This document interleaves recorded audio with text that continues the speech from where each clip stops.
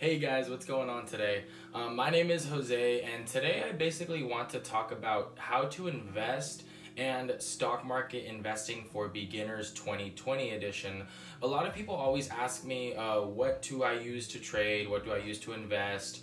What are some of the best brokerages? How much money do I need to invest? So today we're going to go over a couple questions, some of the most popular topics and questions that does involve investing into stocks or investing into dividends or trading, whatever that may be. I want to go over basically what is a stock, the best apps and brokers and where to buy stocks, how do you essentially make money in the stock market, what types of profits and what amounts of money you can expect to make or look to make, different trading strategies. I'm also going to talk about those, whether it be just trading or long-term investing and holding.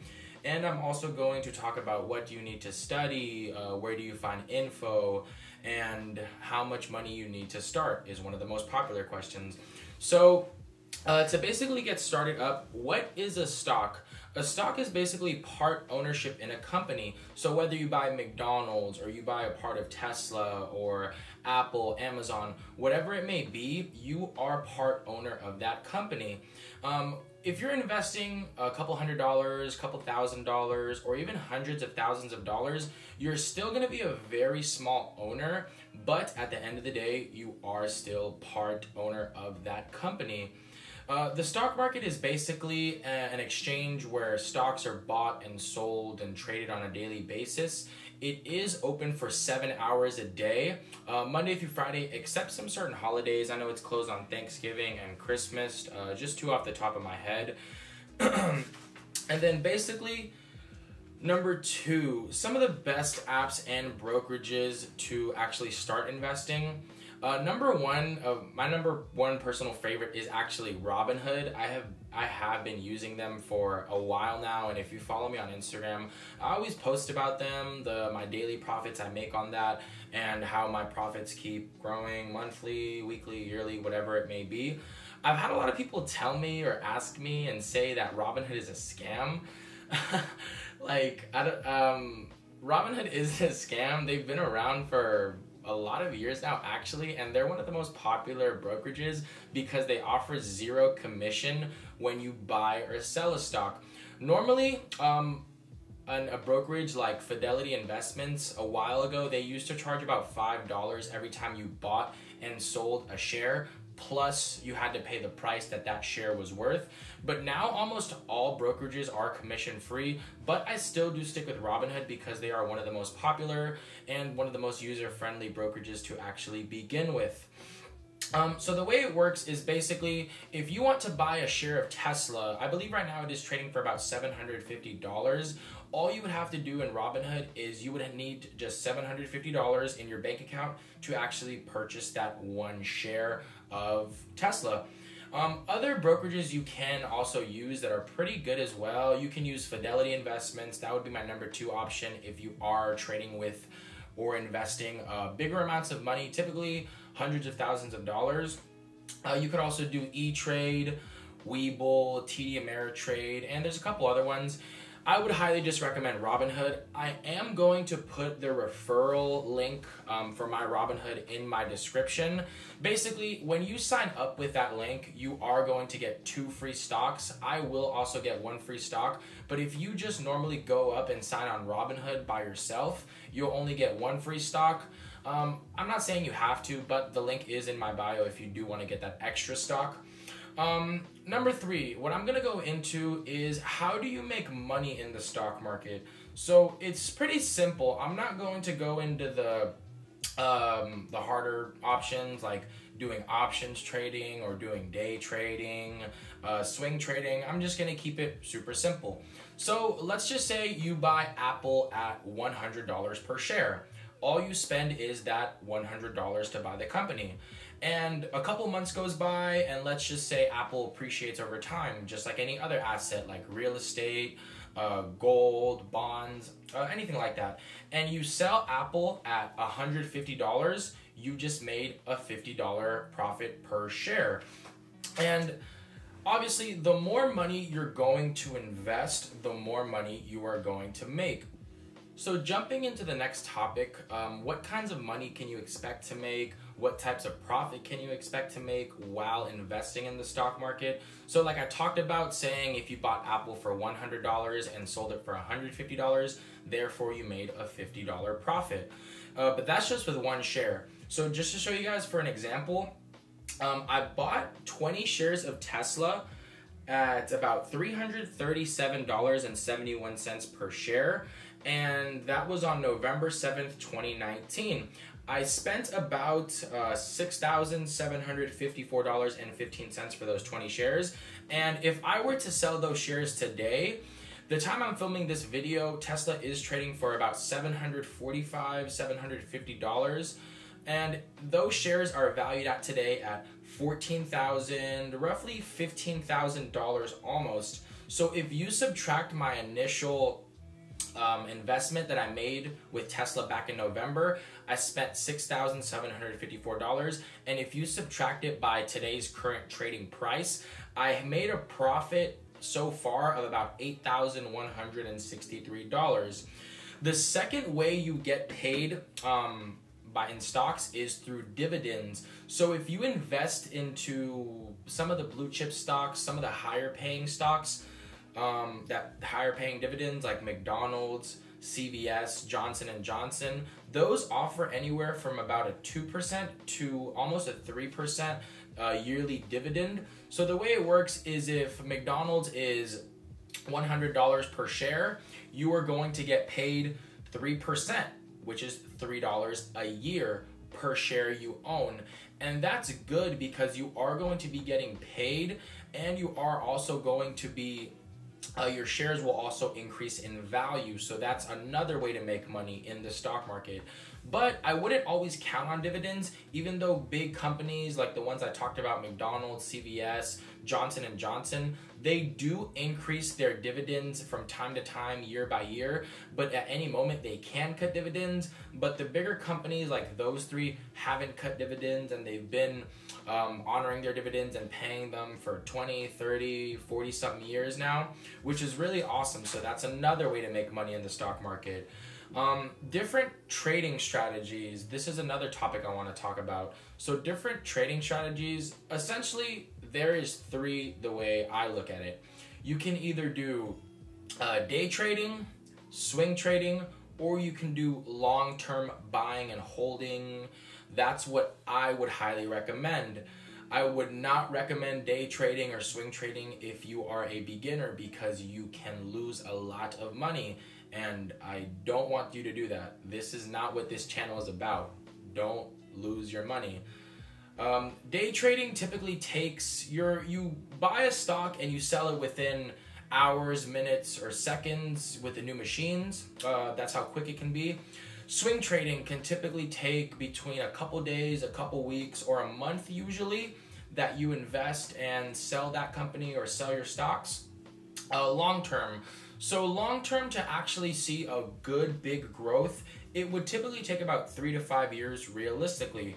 I feel like most people can pull off long-term investing and buying and holding if you are wanting to make money in the stock market.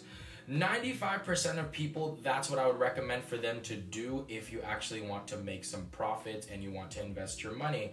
You can sell stocks in seconds. That's what I like about the magic of stocks. You can get rid of them like that. So if you have $100,000 in Tesla and it appreciates by 10% in a day, so you make $10,000 in one day, if you're happy with that and you don't think Tesla is going to continue to increase, which I personally think it will, you can sell your stocks just like that. That's the magic I like about stocks. You can't really do that with real estate. You know, if you go and buy a $500,000 home and you want to sell it, you can't magically sell it in seconds. It doesn't really work like that. So where could you do research, how to do research, and how to learn about a company? So let's just say you want to do a little bit more research on Microsoft or Tesla, whatever, for example. Basically, all you would have to do is go on Google and type in and look up investor relations.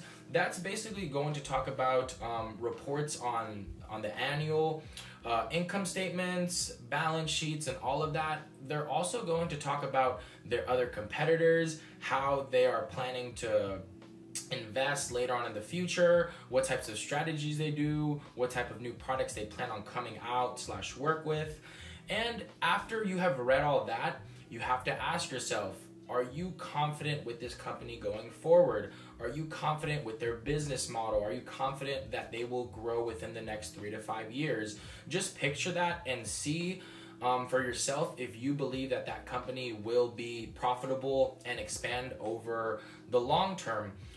If you aren't simply comfortable with a certain company, don't worry about it. There's thousands of other companies out there that you can look at, and I wouldn't really invest into anything that you do not understand. If you do not understand and you do not believe in a certain company, even though somebody else is telling you to invest in it, you're better off just not investing, because at the end of the day, you want to feel confident in what you are putting your money into. You don't want to go invest into something just because so-and-so said this, or so-and-so said that, or this reason or that reason. You want to go ahead and do your own due diligence and research and see if it is actually something worth investing in. And another topic that I want to talk about, how long do I need to invest for? How long do I need to do research for? Basically, how long until I know everything? So I'm first off going to tell you, you're never ever going to know everything. I simply myself have been investing and researching for a couple of years now, and I still really feel like a beginner to some extent. But I say it takes about 1 to 2 years. If you're studying and you're keeping up and see how stock prices are fluctuating and growing and keeping up with analysis and market data and the news and all of that, I say it takes you about a year or two to actually have a good understanding on how the markets work and what certain things or circumstances affect fluctuation in pricing and everything, whether it be earnings, tariffs, news, all of that. So I hope I never get to the point where I know everything, because you should never, ever, ever get to that point where you feel like you know everything or anything about a certain topic. I like to keep learning. That's the beauty about the stock market, because you never will know anything. You can always continue to learn and improve your strategies and just do better research and always grow, because at the end of the day, the more money you're gonna make more money by the more you learn. Basically, you can get smarter and better with your decisions over time. It's all about experience. You'll progress on a yearly basis, monthly basis, whatever it may be. If you continue to study and learn everything and actually put in the time, you will be profitable over the long period of time. Basically, like the saying is, the more you learn, the more you earn. And I would stay away from some trading strategies, stay away from margin investing. We don't want to do that. So honestly, just stay away from day trading, swing trading, because over the course of time, if you just buy and hold a certain stock, your odds are pretty good of coming out profitable over the long period of time. Not so much necessarily with day trading and swing trading, because statistically, 95% of traders are not profitable. I'm not saying you can't be profitable. I'm just saying that the odds are in your favor of actually being profitable, whether you want to do swing trading, day trading, all of that. So another popular question that I personally get asked all the time: how much money do I need to invest? What types of money do I need to invest? What amounts? Could I invest a couple $100s? Can I invest $10? Yes, it is always better to start off small, whether it be a couple $100s or even a couple $1,000s.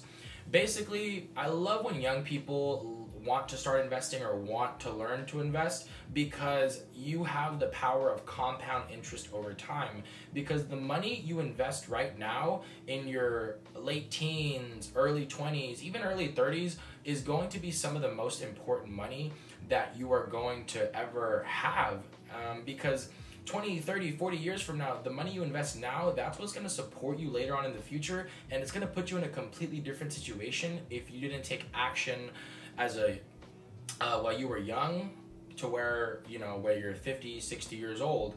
So basically, the way I like to do it is always better to start off small, because if you invest $1,000, let's just use $1,000 for an example, and you lose 30%, you're only going to be down $300. That $300, you're only going to have $700. But that $300 is not going to be some magical money that's going to be life-changing. It's not going to be, you're not going to die if you lose $300. It might suck. $300 is not going to be the end of the world if you do lose that. So let's just say, you start investing 48 years old, 50 years old, whatever, and you have $500,000 saved, and you want to start learning to invest at 50 years old. If you invest your $500,000 at 50 years old and you don't make the wisest or the brightest choice, and you lose about 50%, you're going to basically lose $250,000. And yeah, we don't want to do that. That is not a place you want to be. So it's always better to start off investing in smaller amounts. And as you get better and progress, let your investments just grow over time. And another question. So basically, if you just want to ignore most of what I talked about or all of I talked about, let's just say you're lazy and you don't want to do research, you don't want to make the efforts to actually study, you don't want to read investor relations, you don't want to listen to earnings calls, none of that. Can you still make money in the stock market? Yes, you can still make money in the stock market. It is not going to be that hard. Basically, just invest into a broad index fund. That is what I would normally recommend. That is what I got my little sister to start doing, investing in a broad index fund. Basically, the S&P 500 is one of the most popular ones you can invest in. You can invest in the Vanguard 500. You can invest in the NASDAQ. Just do your own research into what an index fund is. If you don't want to do any research on the other previous things I talked about, just do yourself a favor and just research what an index fund is. And you're looking at about an 8 to 12% return a year average over the course of 20 years. That is what the S&P 500 or the Vanguard 500 has provided over the long term.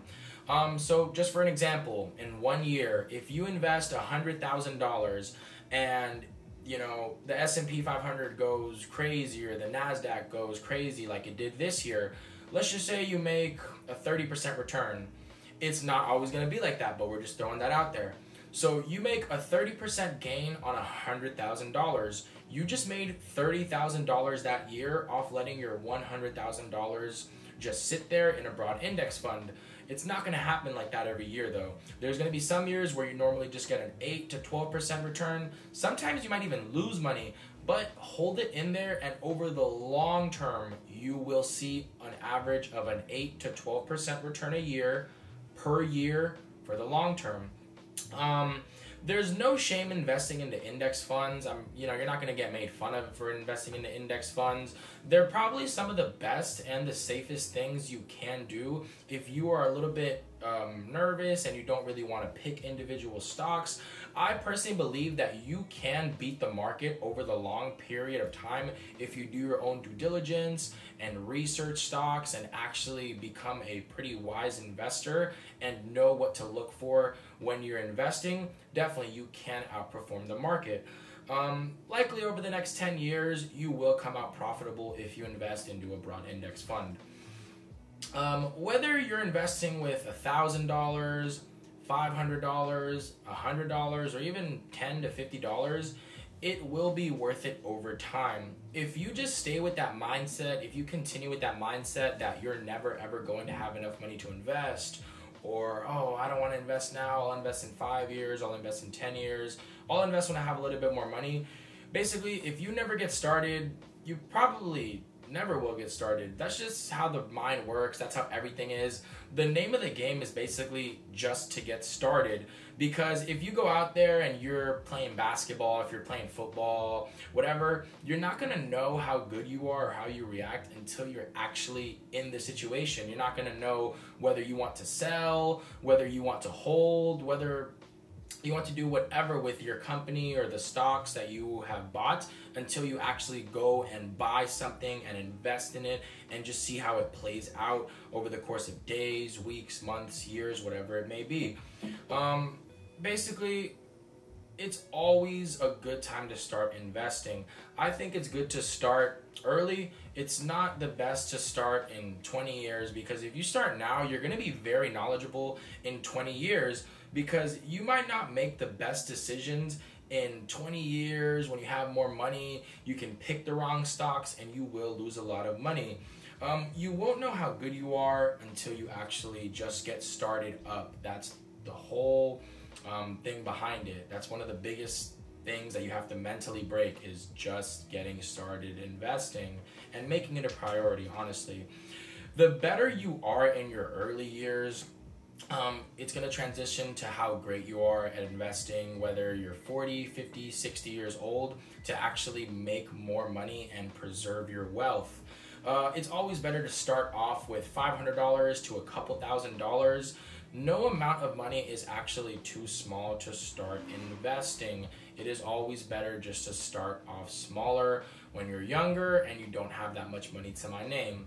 So I hope you guys liked this video today. Thank you so much for watching. If you guys have any questions, please feel free to DM me on Instagram.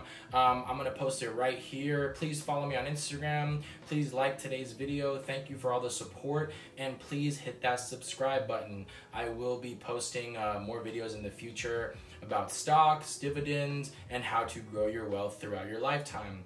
Thank you guys, and have a great rest of your day.